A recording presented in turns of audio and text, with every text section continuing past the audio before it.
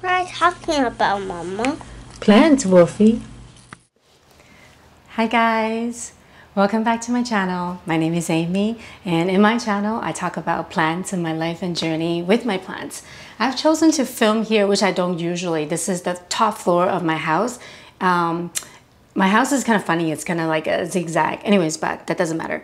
What I meant to say is today is raining. That's why I've chosen to film on the top floor of my house, because the skylight is here. So hopefully you guys can hear a little bit of rain, but if not, it's kind of nice for me to hear the rain too with the skylight right there. But yeah, I keep a lot of plants up here because of the skylight, and this is the only side of the house that's south facing. All the other is kind of like north, east, or west. So I have to use a lot of grow light. Anyway, so today what I want to do is a plant update video. I think it's just kind of interesting to tell you guys a little bit of their journey and to show you what they look like. Why don't we just get started? We have quite a few different plants. We have an orchid, a succulent, an alocasia, some philodendron, obviously hoyas. So why don't we start with a calathea. This is really like one of my favorite calatheas. It's called Calathea vaginata, and I got it as like a little tiny plant. And when I first got it, it was just like a kind of like this pink color. It's just so adorable.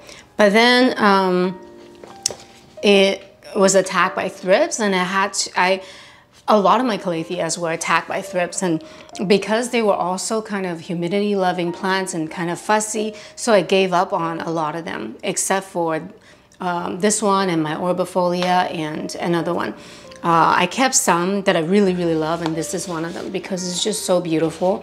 I've been keeping it in my cabinet, and once in a while I'll just like take it under the sink, rinse it out, and like try to catch any insects or pests to be like preventative. And now it has just grown into like a much bigger plant, and it's really beautiful. Why do I keep putting that leca back in when I know that it's just gonna keep falling back out? Anyway, so this one is a bit of I think, a success story for me. Yeah. Let's hope the rest of the video will go smoother. The second one I want to show you is, I don't know if you guys remember, so this is an update. On my birthday, Tony gave me some Hoya cuttings and a couple of alocasia like bulbs that were not sprouted yet. This one had like a little bit of growth point, but it didn't have any leaves yet. I don't remember the name. I'll put the name on the screen, but it has started to grow. It is quite a stunning. Why is it focusing on my face? Don't focus on my face, focus on the plant. Look, and it has the second leaf coming too. So beautiful. I actually killed my alocasia gold dragon. Yeah, so, and this one reminds me a little bit of that one. So that's good. But yeah, I was really sad to lose that one. But anyway, so this one has grown out and it's very beautiful. And since we're talking about alocasia, I want to show you guys, this alocasia is so gorgeous and it has come such a long way. I had it for a while before I moved, and before I moved I lived in a place where like I got lots of natural lights, and it was like the top floor of a apartment building, so it was really warm. And then I moved to this new home late September, so it was cold already, and this home doesn't get a lot of natural light, and it was so cold. Because it's such an open concept and it's got 3 floors, it was really hard to maintain the heat of the home. So this alocasia just went dormant. It had root rot and it went dormant. So I took the bulb out and I cut out the rotted bits, and I waited till it got warmer to replant it into my grow tent, actually, to get it to like start it. I could see that it was rooting, so I put it in my cabinet. And then, I don't know, I think I got root rot a couple times again. It didn't sprout for such a long time. And when it finally put out a new leaf, we had that heat wave and it just was burned to a crisp. So it was just so frustrating. I wasn't sure if I was gonna get this plant back, but I changed it out of sphagnum moss into this new chunky cocoa husk chip and like soil and perlite and like worm casting soil mixture that my brother Tony kind of recommended, and put it in my grow tent. And within a short time, it put out a leaf and then another leaf and another leaf. I think it got these 3 leaves within like a month or a little bit more than a month. And this is what it is. This is my Alocasia Friedag or Friedag variegata. Look at that. I am so happy that it came back. And this one, like a more mature leaf, look at the contrast, the dark color and the light color. Oh, it's so beautiful. I think this one will get darker too, and it's so much bigger. This is the newest leaf. It's so much bigger than the first leaf. Oh, it's so pretty. And check out, like, the roots are so happy.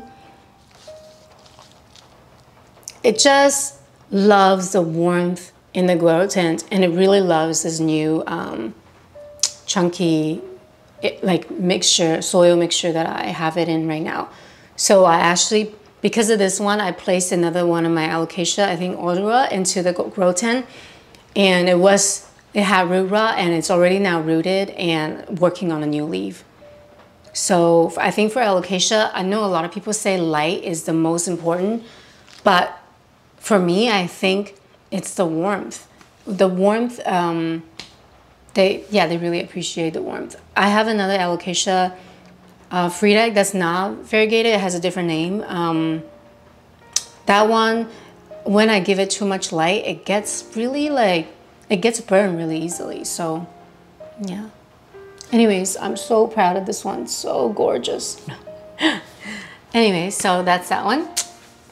The next one I want to show you guys is this a succulent. It's a Kalanchoe copper spoon.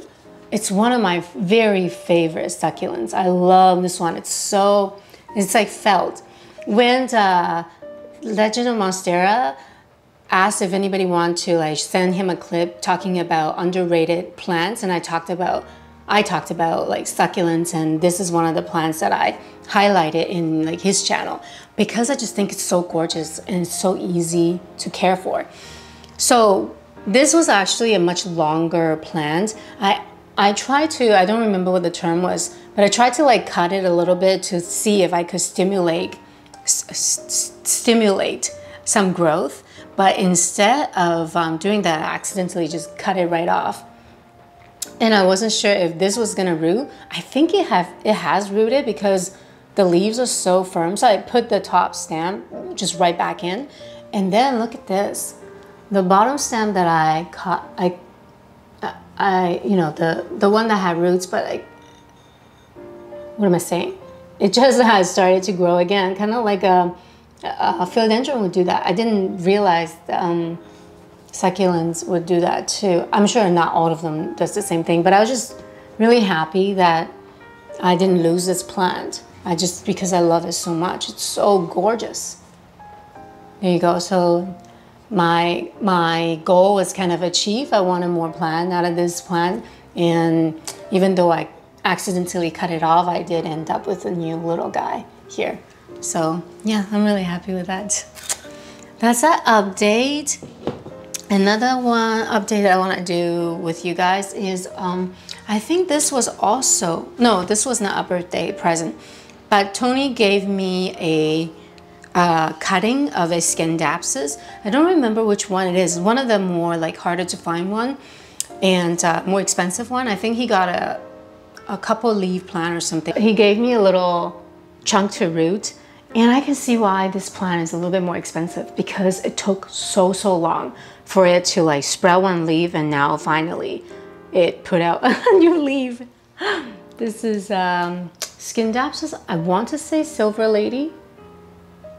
I really love Scindapsus. They're so beautiful. But I don't know why this is so slow. Like I have what is this one called? Scindapsus paint. Also don't remember. So cute, and then it grows so fast. And the exotica that I have, also here, let me just grab it. Ooh, I just water it. It's so heavy. It grows super well and so fast too.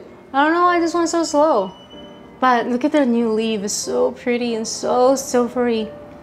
I love it. I'm so glad that I have a brother who also loves plants and we could share cuttings.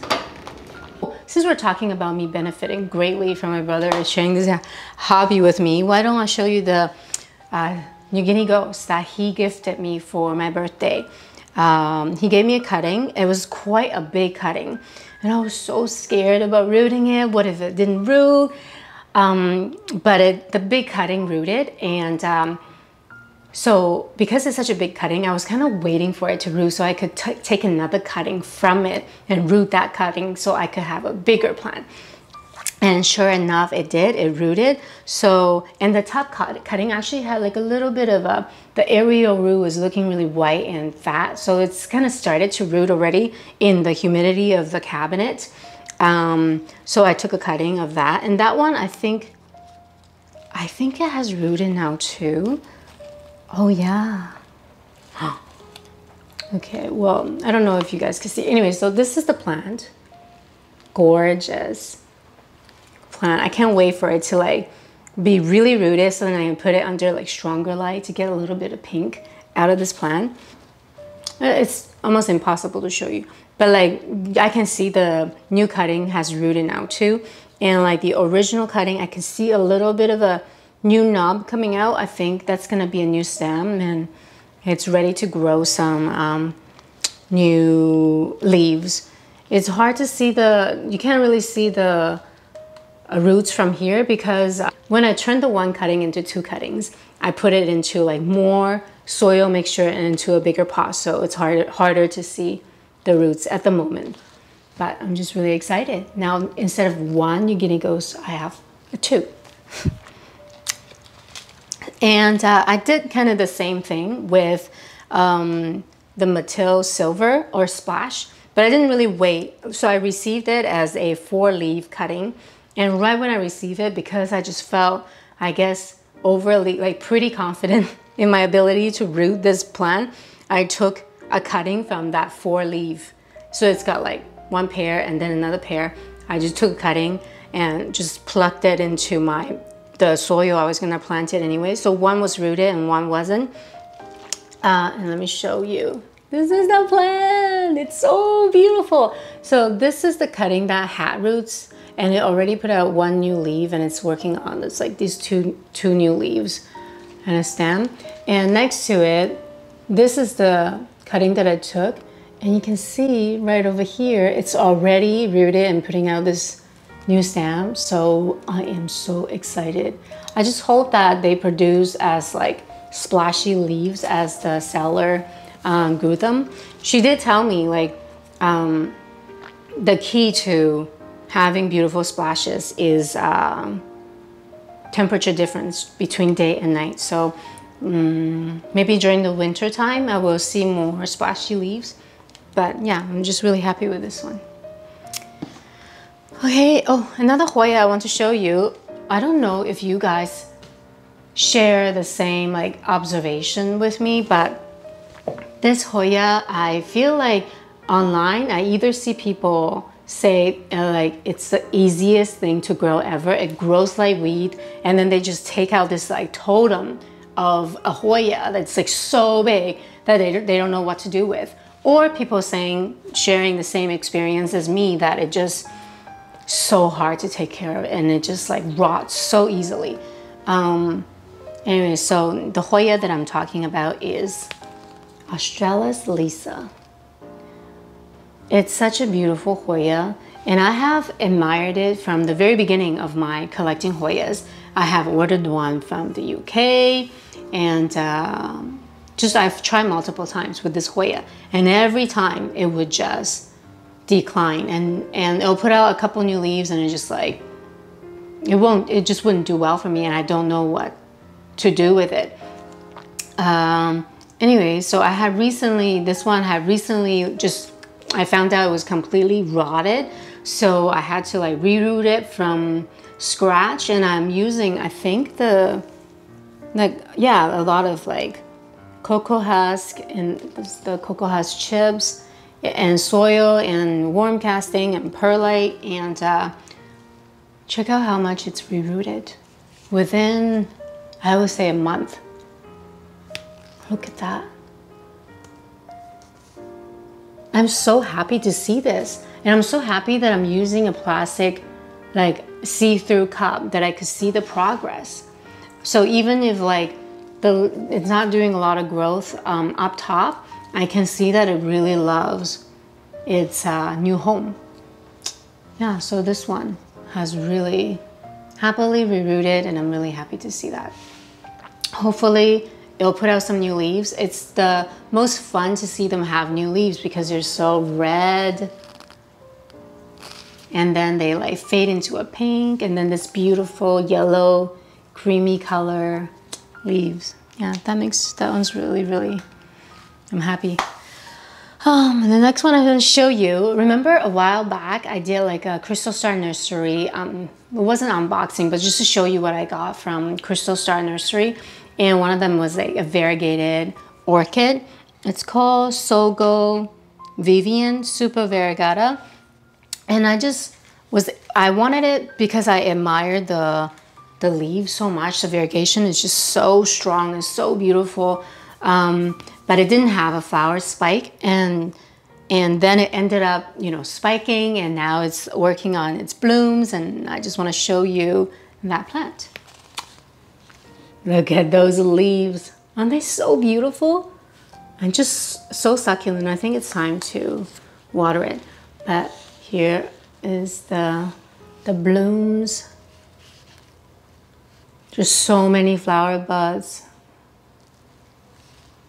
To be honest with you, like if this is an orchid with green leaves and this is the flower, I probably wouldn't have gotten it. I'm not too attracted to this flower. I'm just really happy that it's flowering, but with the beautiful flowers and the stunning leaves, I think it makes it like an outstanding specimen. Isn't that so beautiful? Okay. So the next one I want to tell you guys about, this is a not so great story. I repotted my philodendron soderite, and during my repot, I noticed that it's got like a long stem that I'm able, and with mini nodes that I could cut up. So I actually took 3 nodes off of the bottom, and the top cutting still has like a lot of roots. So I gifted 1 node to Tony, and it already started to grow. So he's gonna have a soderite, which, you know, it's not the easiest plant to find, or like it could be quite expensive. So I'm happy that I'm able to share that with him. And so this is my soderite. I really love this plant, and I got it as a 1-leaf plant with like root rot. So I'm really proud of it. But because I think it's because I took the cuttings and it had the repotting, which, you know, I think the roots are doing okay. You can, I don't know if you can kind of see that it's starting to root into the new soil. So the roots are okay.